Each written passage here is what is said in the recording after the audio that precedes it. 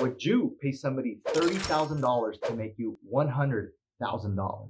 The reality is that most people, when they hear, hey, I'm going to charge you $30,000, but I'm going to make you $100,000, seems almost impossible or unreal. But when you look at it as a real estate agent and you're going to pay somebody a referral fee, it's much different the way you look at it. So there's two ways of looking at it. To make $100,000, $30,000 seems expensive. Or you can say, hey, I'm only going to pay $30,000 to make $100,000. And then you take it even further, right? Well, am I paying the $30,000 up front?